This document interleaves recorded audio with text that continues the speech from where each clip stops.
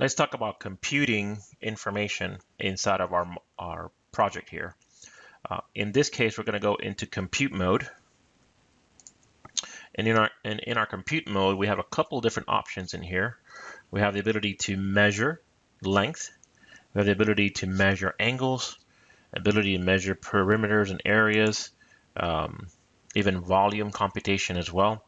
And then we have the ability to measure a down and out option. So let's start with the length and the distance. So the distance we want to specify, for instance, you're trying to set up your robot and you don't know the distance exactly between 2 points and you want to kind of calculate that. So I'll pick control point 1 here and control point 2 to determine the length between those two. So you simply select 1 point and you select the second point, and it will give you the distance between those 2 points. If you decide to go to another point, let's say for instance control point 3, it will maintain the first point that you selected and therefore will measure the distance from that point to any other location on your drawing. So you can go even diagonally over here to CP4. To clear the first selection, you want to go ahead and select the clear button over in the lower left hand side. That way you can now select another starting point to do measurements. To measure the angle, we want to go ahead and specify 3 points. In this case, I'm going to zoom in just a little bit here. And I'll say I want to measure the angle between these 3 points here. So I'm going to select W2, W3, and then W4. And that will give me an angle of 119 degrees. Again, we're going to want to go ahead and clear that. Let's say we want to measure an angle between W4, W5, and W6. Give you 119 degrees also as well there. So again, if you want to know a particular angle and you're trying to set up your robot, you're trying to get a good reference angle of what it will look like. Let's say for instance CP1, CP2. If you select this, don't forget to deselect the points before. So you want to deselect. So you select or select CP1, CP2, and then an estimate. Or in this case, I want to clear the selections because I selected the wrong point here.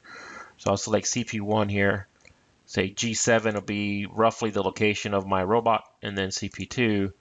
And then you see I got a distance of about 44 degrees, so it's close to where my robot should be, but I should probably change that angle a little bit. So I'll change that and select, let's say, the one in between here.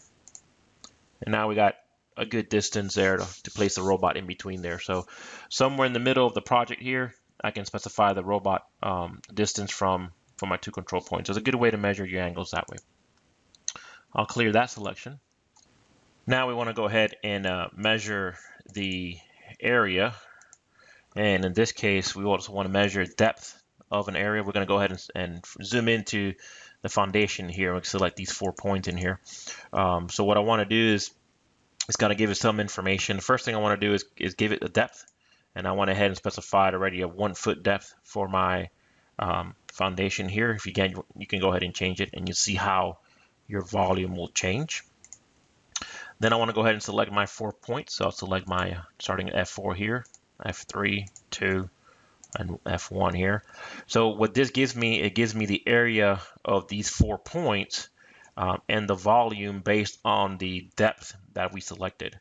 Now the perimeter that you see is the perimeter on those 4 points without the last one. You see that dashed area there that's represented there with that line, that doesn't really cover the perimeter all the way around. So we want to make sure we specify the last point to cover that last perimeter, giving us the correct perimeter distance all the way around our space. So again, this gives you area, volume, and perimeter. All right, so let's go ahead and clear those points.